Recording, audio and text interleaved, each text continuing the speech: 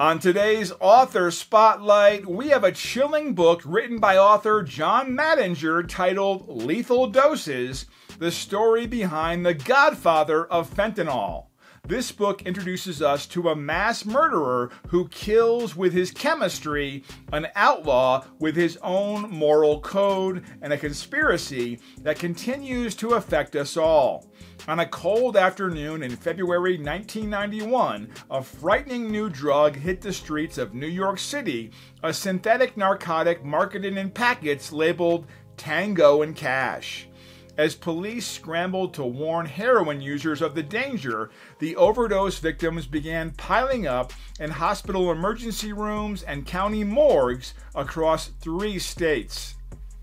Fast forward to 2024, and fentanyl is killing nearly 200 Americans every day. But few know that this plague began in the brilliant mind of the high school dropout and chemistry prodigy that the DEA called the best and most dangerous clandestine chemist it has ever encountered. The clandestine chemist was George Erik Marquardt, starting at just 12 years old.